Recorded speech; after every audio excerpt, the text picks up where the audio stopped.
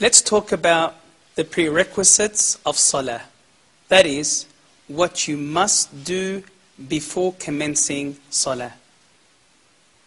There are 6 things that you need to keep in mind. Let's begin. The first prerequisite is ensuring that you are covered properly. For the males, this means covering from your navel, that is your belly button, to the knees. Also ensure that your shoulders are covered. For the females, this means that the entire body is covered with the exception of the face and the hands up to the wrists. The second prerequisite is ensuring that the body, the clothing, and the place of prayer are free from impurities. The third prerequisite is to ensure that you are in a state of purification, such as wudoo, ablution. The Prophet, peace and blessings of Allah be upon him, said that salah, that prayer, is not accepted without purification. The fourth prerequisite is ensuring that the time for prayer has started. Allah says, verily the prayer has been ordained or enjoined upon the believers at fixed times. And the Prophet, peace be upon him, indicated that the most beloved of actions to Allah is prayer at its fixed time. The fifth prerequisite is to face the Qibla. That is, the direction of the Kaaba in Mecca.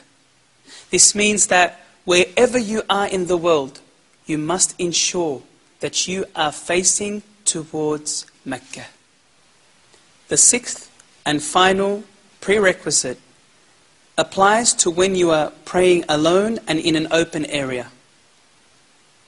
That is, to pray with a partition in front of you, known as the sutra.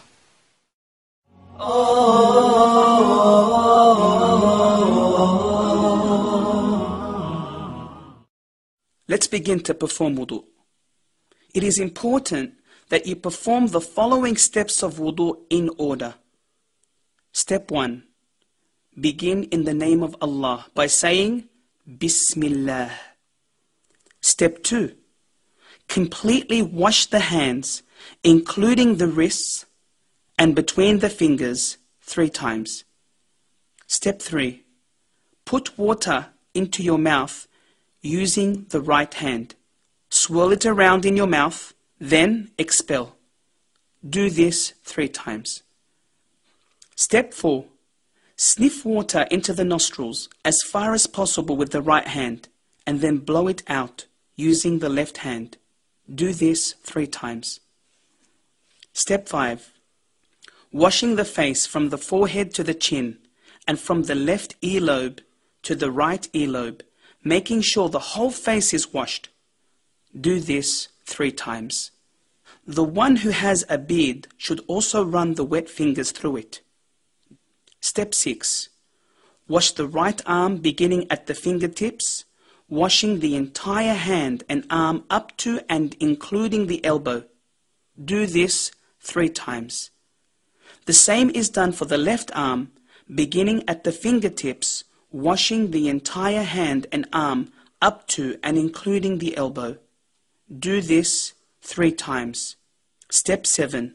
Starting at the fringe, moving the hands to the back of the hairline and then back to the fringe all in one movement. This is done once only. Step 8. Wipe the insides of both ears with the index fingers and the back of the ears with the thumbs. This is done only once. Step 9. Wash the right foot including the ankle. Make sure between the toes are also washed using the small pinky finger. Do this 3 times. The same is done for the left foot, washing it up to and including the ankle, ensuring you wash between the toes using the small pinky finger. Do this 3 times. Step 10.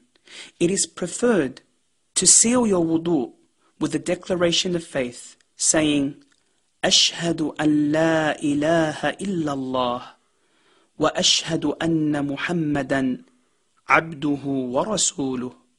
This means, I bear witness that there is no God worthy of worship except Allah, and I bear witness that Muhammad sallallahu alayhi wasallam is his slave and messenger.